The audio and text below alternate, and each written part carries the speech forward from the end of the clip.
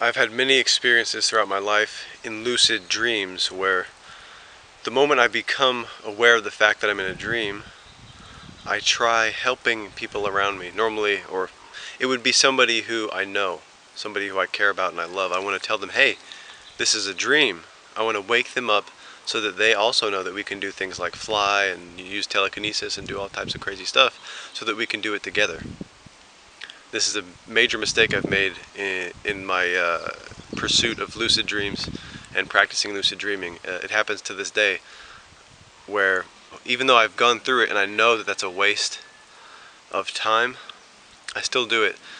And the thing is, with when you're trying to wake up a dream character and you're trying to tell them that they are in a dream, normally there are a few things they'll do. First step is denial, strong denial, and then they also will ridicule you if it's appropriate.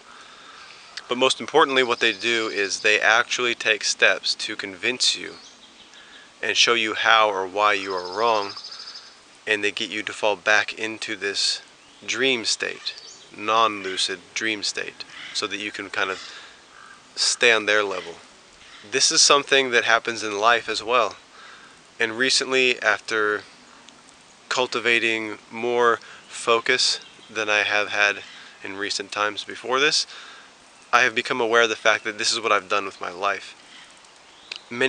Several years ago, there was a period of 1 or 2 years, I think, maybe a little longer, I don't know, where I was happier than ever. And it was because, in a way, I became aware that this was a dream. And I started to live as if it was a dream. And I knew every moment that it was a dream, and it was like I was living a lucid dream. You know, when you become lucid in a dream or in life, that moment when you realize that all these people are just dream characters and this whole place is a projection from within your own mind, you instantly step into your power. You step into the most powerful place that you can be. You find and you step into your true center, the place from which all things are created and all things are projected. I did this, and somewhere along the line, perhaps it was gradually, I can't really specifically pinpoint what it was or when it was, but over time I started to give away bits and pieces of my power to dream characters in my life, as if I started to treat them as if they were not dream characters and that they were aware, lucid, like me. But this cannot happen. It's not possible, because a dream character can never be anything other than a dream character. And whether or not I am lucid within a dream does not affect dream characters being lucid or becoming aware that they are dream characters. They can never become aware of that. Or if they can, it needs to happen on their own. The only thing that I can control is my own center, my own place of power, and everything that surrounds it. Everything that I project, that's the only thing that I can control. I cannot control what others project or what others believe. I cannot change others, and I made the mistake of trying to change others in many different ways, even in very subtle ways.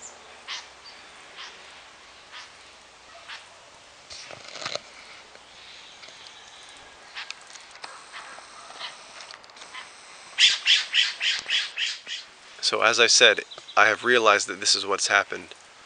It took me a long time to find out why I lost that feeling that I once had, and I remember now, and I realized that that's what it was. That's what the feeling was. I was, for a year or two, steadily standing unmovable in my personal place of power, in the center of creation of my own life. And I started to give other people too much of my own power. I started to consider the opinions of dream characters in my life and even act in ways to please dream characters in my life. And there's nothing wrong with that when it happens in a certain way, when it happens as I am still standing in my personal place of power. If I'm just being myself and doing what I want to do and that pleases others, that's a good thing. But to step out of my way to consider the opinions and beliefs and feelings of dream characters was a mistake, just as it has been a mistake in lucid dreams when I've done the same thing. All that has ever led to in a lucid dream, either it's a waste of time and then I wake up, or the dream characters, when I try convincing them that they are also just dream characters in a dream, or that they can wake up and become lucid, when I try doing that, it leads to them convincing me that I am wrong and that I'm living in a place that has laws and rules that I need to abide, that I need to follow. It's so seamless how the transition happens. It's different than in a dream. It happens pretty quickly. In life, it's very slowly and over time. But you don't even notice the change until recently. Like I said, I've cultivated more focus than I have had for a while, and it's allowed me to look at my past, look at myself, look at the present, and see what happened.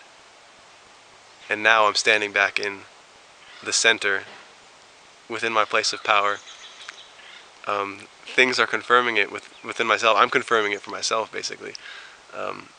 This is the feeling that I once had, that I used to always follow.